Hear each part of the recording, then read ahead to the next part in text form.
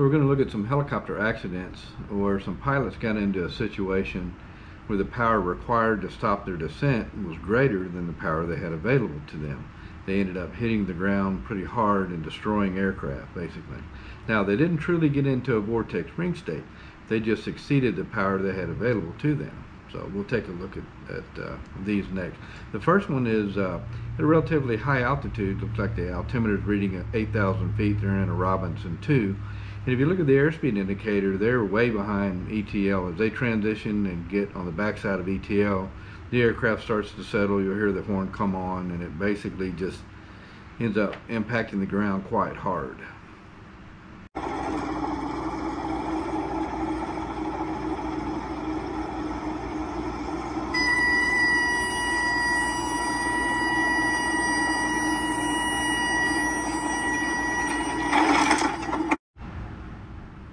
So now we'll look at the same crash from outside the aircraft as the aircraft comes in on approach, and you can see what it looks like from the outside.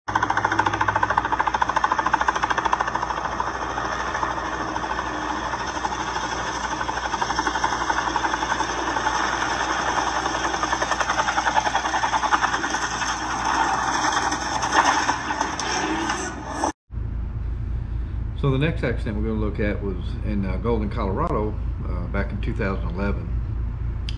There's a instructor and a student in a Raven 2, R44 Raven 2, and it says that they had calculated the in-ground effect hover limit of about 8,500 and the outer ground effect hover limit to be only about 5,000 feet.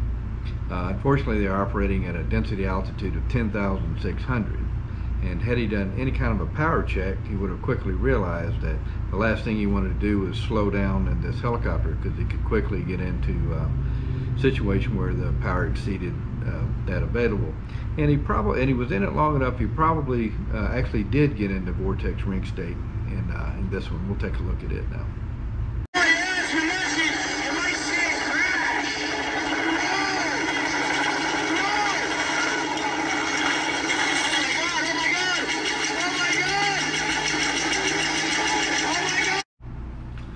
So this next one that we're going to look at is a Hughes 269, and it looks like he's coming into a mountain lake.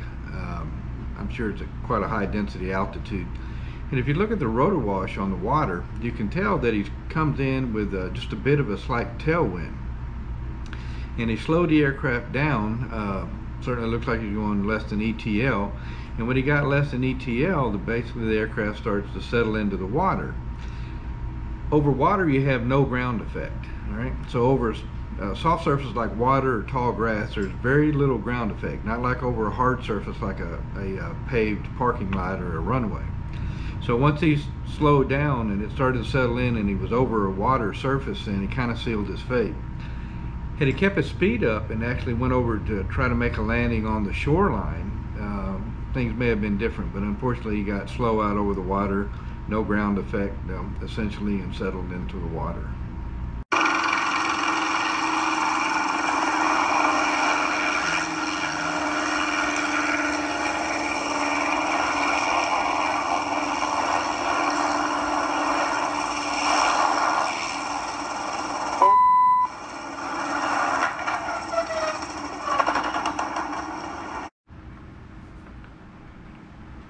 So this next video we're going to look at is another case of exceeding the power available to you. And it's in a little two-seat helicopter. You can see there's two people in the helicopter. They taxi, they kind of come up to a hover taxi over a river of some sort. And apparently they're looking at the girls on the boat, which look like they're worth looking at. But anyway, you'll notice that when he presses the left, so he's at a hover over water again. Again, remember, there's no ground effect over water. He's at kind of a high hover over water, two people. I'm sure he's at pretty much max gross weight, probably pretty much at the limit of what the aircraft will do. And then he makes a left pedal turn. Well, when you push that left pedal, it takes power to make a left pedal turn, and to rob himself of some horsepower. And as he makes the left pedal turn, you can hear, number one, you can see that the aircraft is starting to actually settle into the water. And you can actually hear a decrease in the rotor RPM, or the engine RPM.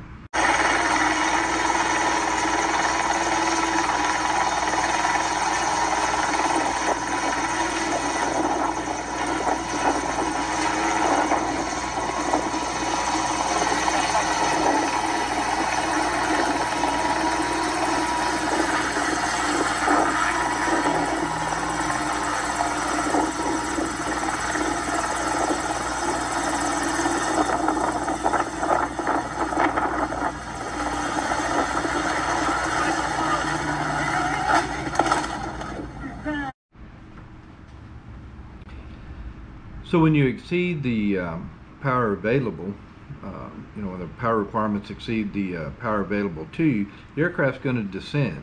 Okay, so if that happens close to the ground, then you can, at 20 or 30 or 40 feet, you can descend into the ground, hit hard, and destroy the aircraft.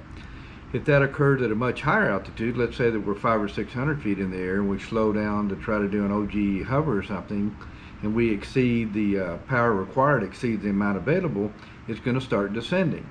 If it continues to descend and you don't do something to fix it, like get your nose down and get your speed up, then it will develop into the vortex ring state.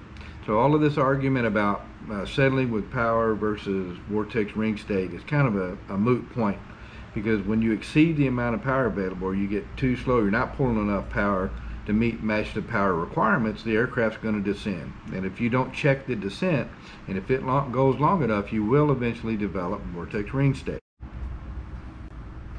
So if you guys liked the video, be sure to hit the like button and subscribe to our channel, and thanks for watching.